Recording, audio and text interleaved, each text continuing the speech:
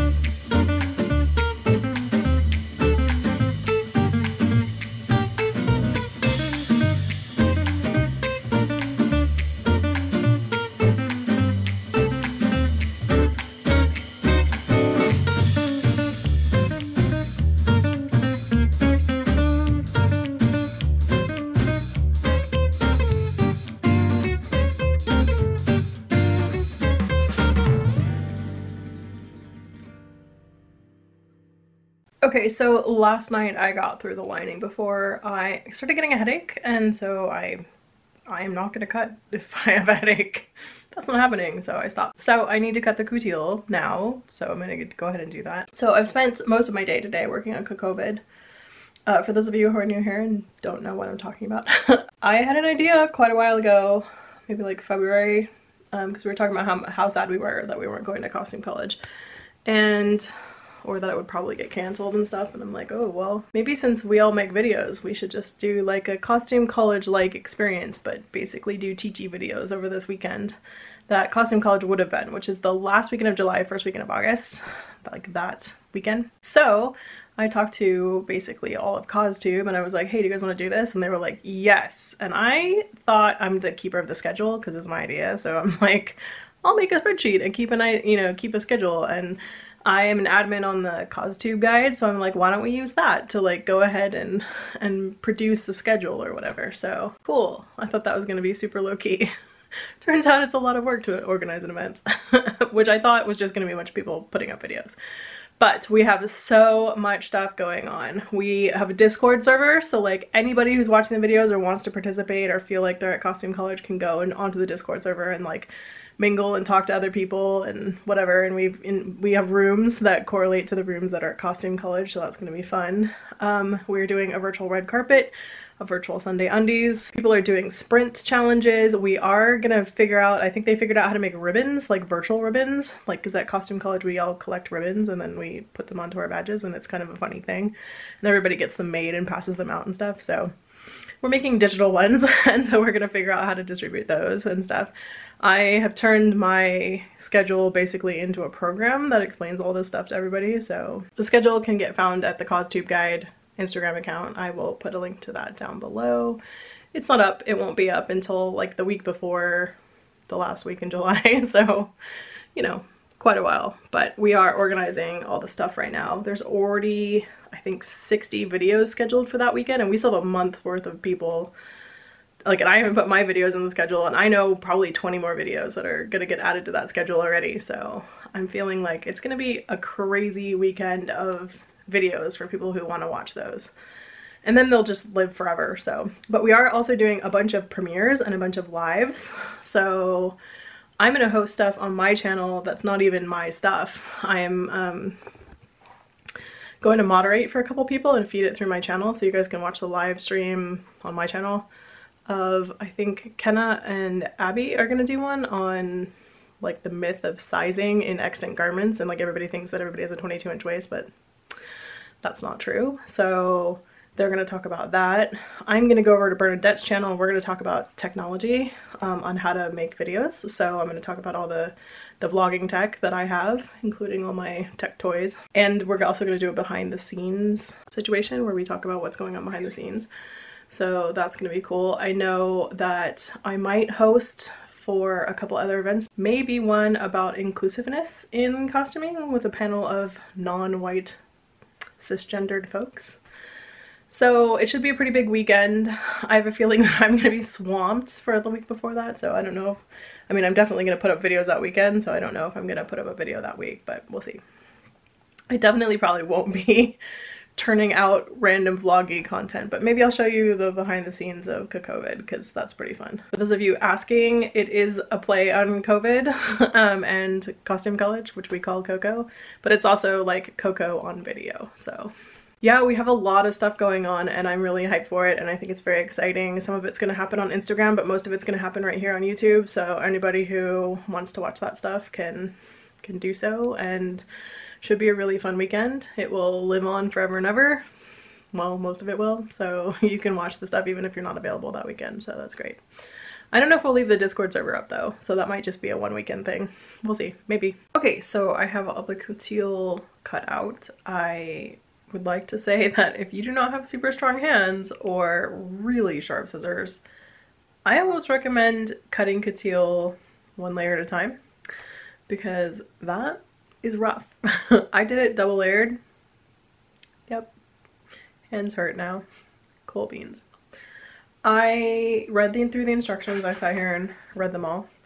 And I am going to change some of the order of the way that this is done, but I'm also not doing back lacing stays. I'm doing front lacing stays, and they have an option for front and back lacing stays, but not just front. So the seam allowances seem like they all still line up though, so I'm gonna give it a go.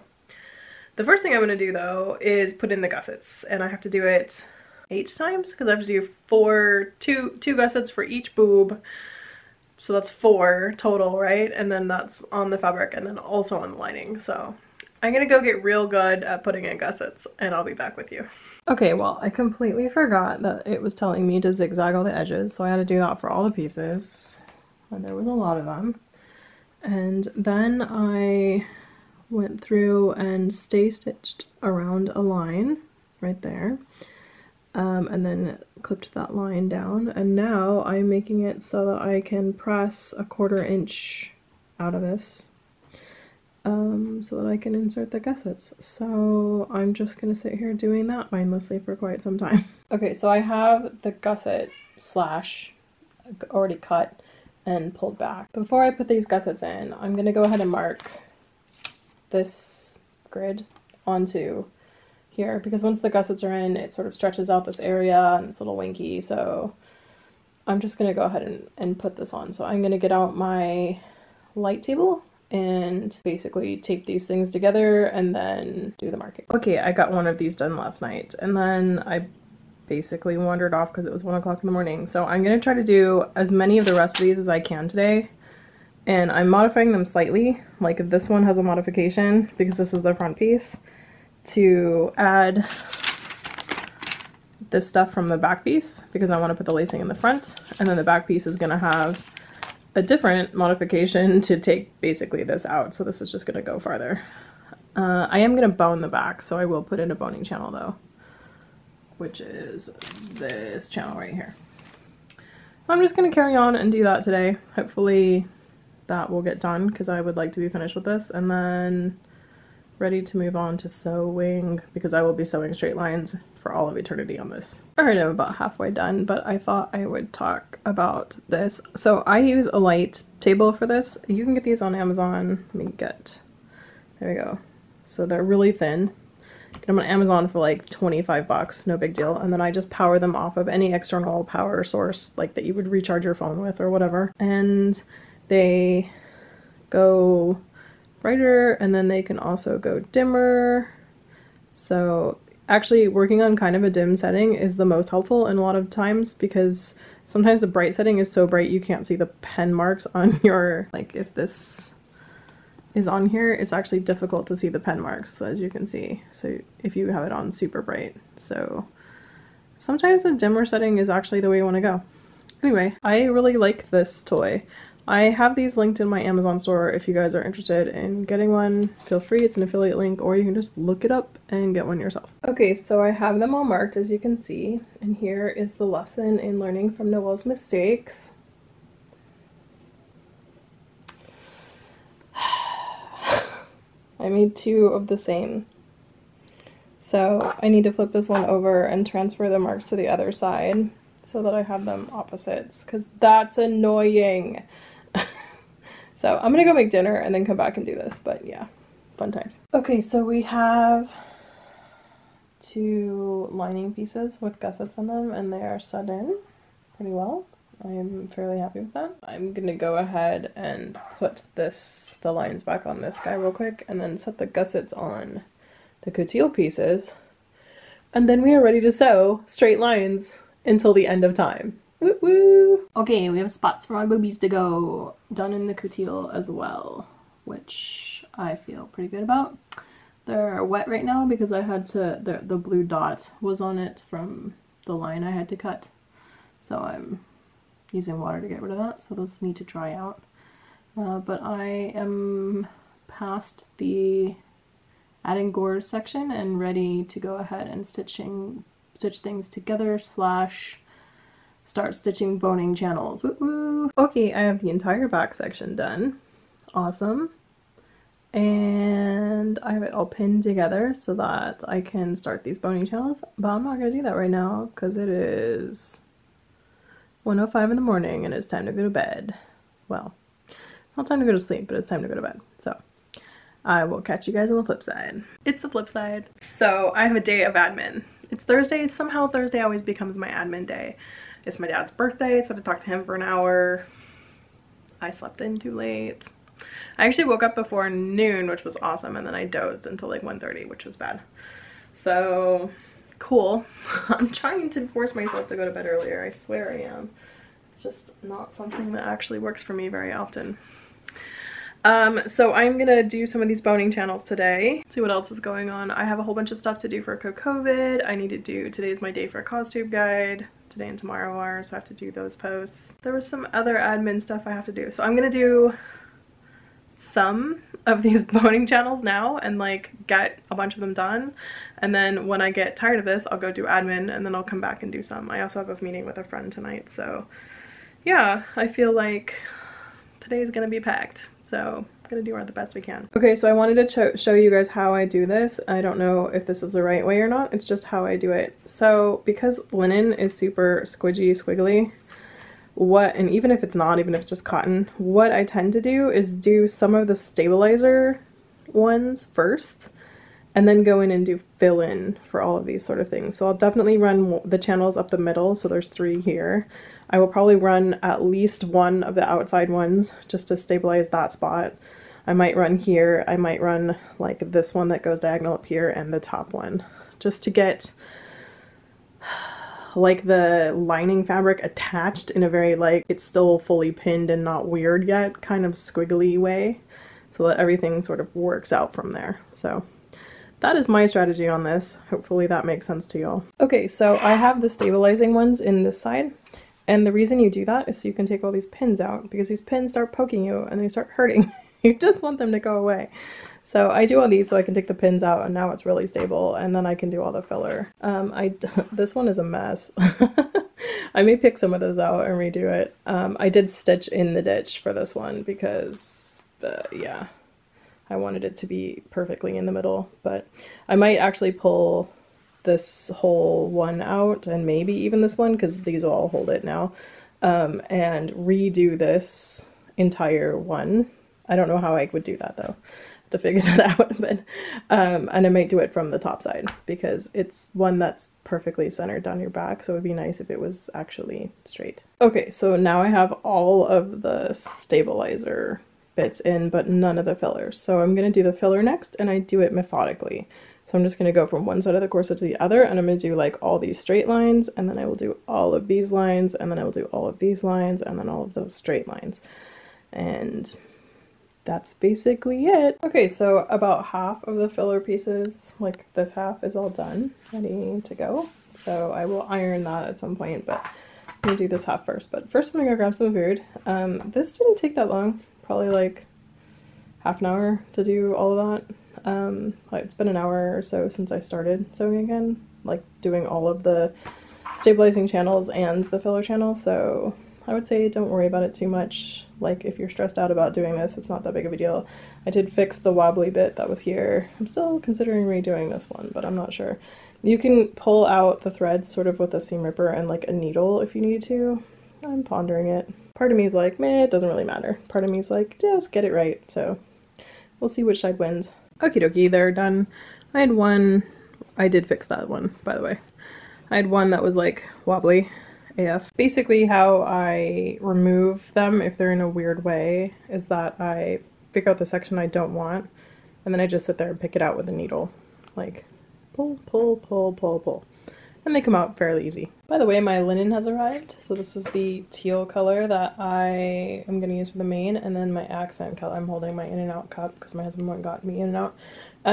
And this is my accent color. I was unsure about the brown with the teal, but I kind of like it. Okie dokie, while I talked to my friend Sarah, I sat here and corded this section. There are 4 sections to the back and sides, so I got that done, and it hurts my hands.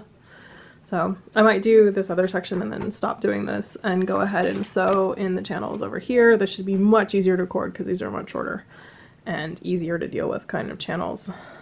There's just these 2 long ones here, and then this is the only part that I think is going to be a problem at all. And it's not really even a problem. It just kind of hurts your hands to do it. So make sure to take breaks. Be hand healthy. The front looks really good. It looks like this. It makes these weird little spots sometimes, and I think that's when I like put it down and push on the fabric, so I gotta remember not to do that. And then I gotta figure out a way to get these spots out, but luckily this is white, so you know, there's lots of ways to getting whites whiter. There's a lot of new people here since the last time I made some corded corsetry, so this is my pro tip. Dull needles. They're not usually curved. I did this by cording it, and probably also the last one. So anyway, they're super long. They are sharp for sure. I mean, you could definitely hurt yourself on this, but they're definitely less sharp than regular needles, and they have huge eye.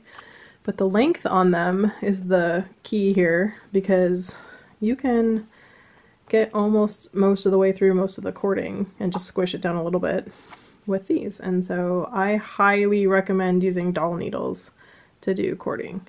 I did try to use one of those, what is this thing called?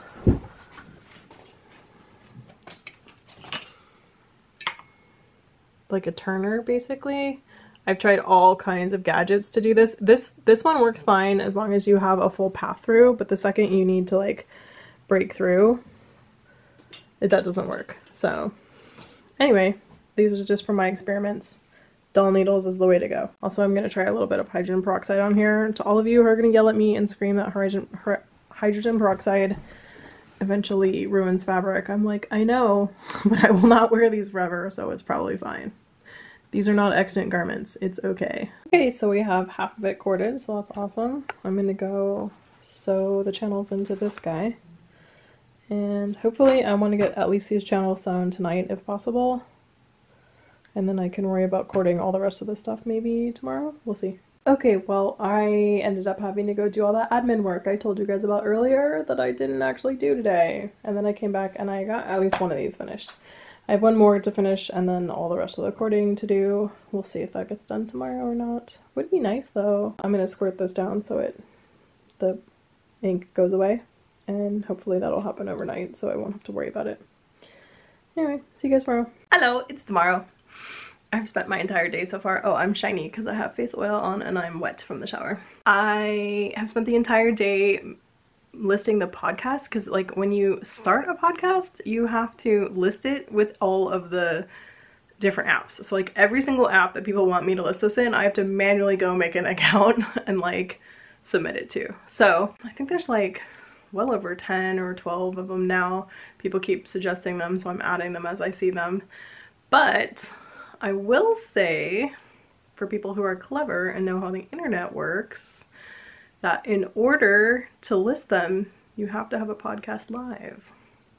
So if you were to figure that out and go hunting, you could very easily find the podcast if you wanted to listen to it early. Just saying. Okay, so my hands hurt like super bad from doing that cording, and I have so much more cording left. So I'm gonna go ahead and try to do those lacing channels on that last piece. Maybe I'll do a little bit of cording first to like get some of it done, take a break, go do that, and then I have Disney Squad tonight. I think we're watching Princess and the Frog because Disneyland announced that they're revamping the Splash Mountain, which was based on Song of the South, which is crazy racist.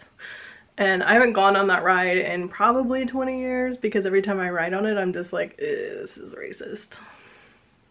So I don't ride it anymore. So they're changing it to Princess and the Frog, which I'm really excited about, and it should be a pretty easy transition for them because, you know, it's already like bayou-y, so that works out really well, which I'm excited about. So we're watching Princess and the Frog tonight, so that should be really fun.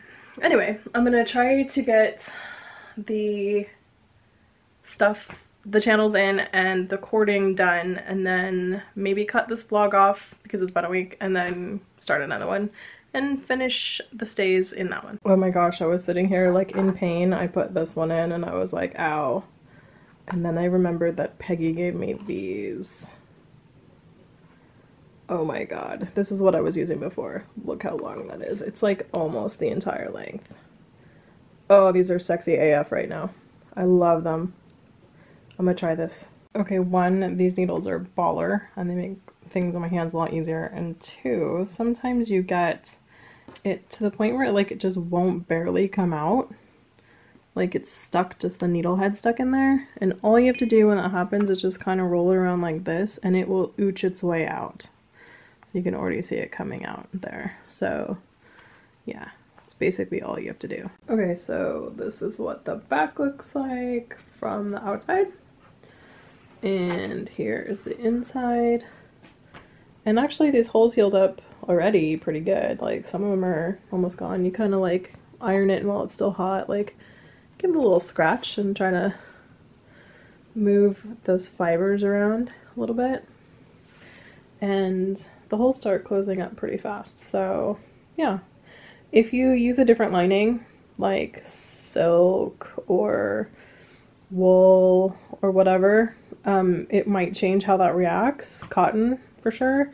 I have my other one is done with cotton on the inside and the holes didn't heal up quite as well. I mean, I think the linen is just primo for that, especially this is a pretty loose weave linen, so it's kind of you know, available for that to happen, to be able to go back well. That's kind of why I chose it. Also because I'm hoping that it keeps me cooler. So anyway, I'm gonna go work on the rest of getting this one corded and the other one sewn and corded, and I'll be right back with you. Okay, so I have the top part of this corded, and I need to just go finish like sewing these things on the other one. But the reason I'm not doing these ones currently on this one is because I am very close to running out of butcher twine. So I already ordered some more. It'll be here on Sunday. So the worst that's going to happen is I will not accomplish the entire goal today, but that's probably okay. I'll just finish it during the next video. So my goal today is to finish sewing these things on that one and then cording as much as humanly possible before I run out of cord. Okay, I have this guy done and drying, although you can start to see the blue coming back, so I gotta squirt it some more.